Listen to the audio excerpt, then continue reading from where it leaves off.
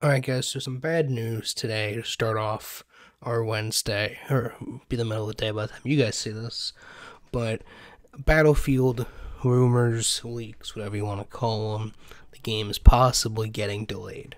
Now, with my luck, by the time I post the video, there'll probably be like a trailer or an announcement or a tweet saying, oh yeah, game's getting delayed, or no, game's not getting delayed, it's still coming out, the beta comes out tomorrow.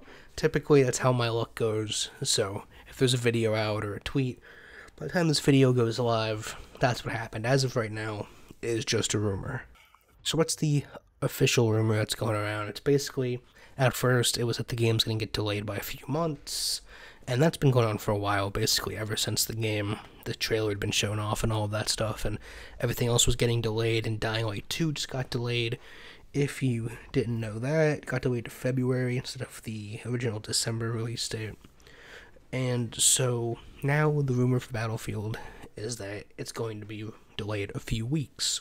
And so it was going to come out at the end of October, middle of October, if you got one of those big boy editions that are like $120.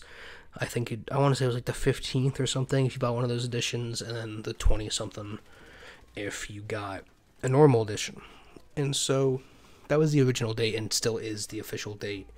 But with this delayed, rumored delay at least, it would be pushed back to something like November, the end of November. Right. And so that was it. That was kind of stage 2 of this rumor. And now we're in what I call stage 3, which is the bullshit stage.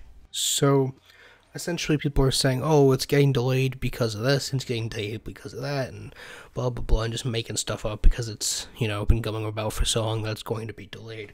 And the only one that I've seen that's at least semi-interesting and I could see them actually doing is they're delaying it because it's going to push the date back closer to Call of Duty so that it'll compete with Call of Duty, and everyone is not reacting well to all of the Call of Duty trailers, all the Vanguard trailers, the release trailer, multiplayer trailer, all of that just has a pretty decent amount of dislikes.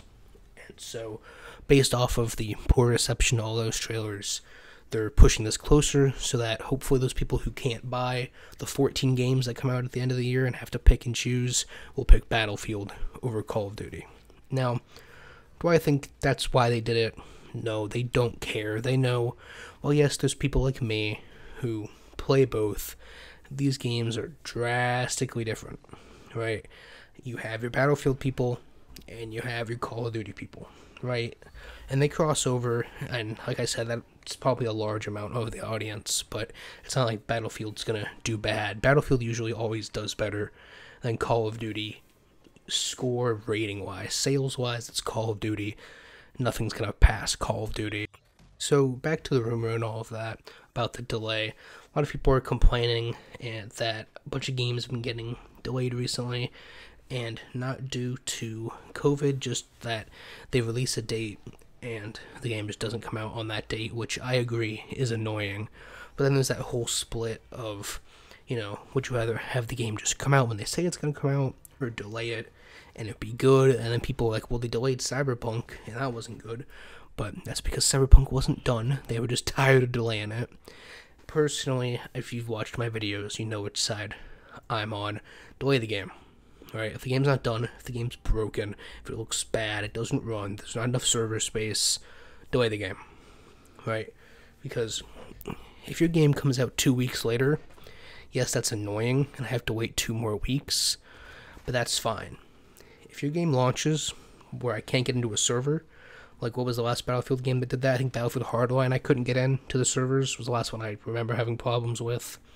If it's super buggy, if one of the classes is unbalanced, anything like that, that's the first thing and the last thing people are going to be talking about Battlefield 2042 for the entire life of its career, right? If this game launches with bad servers, people are never going to shut up about that. If the game gets delayed 2 weeks, people are going to complain for like 3 days and then get over it.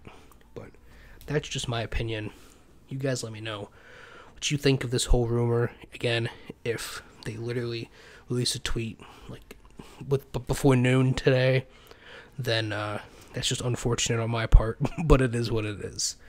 You guys let me know if you want the game to get delayed, if you're not getting the game, if you're going to get Vanguard instead, if you think this looks significantly better than Vanguard, and I hope you do.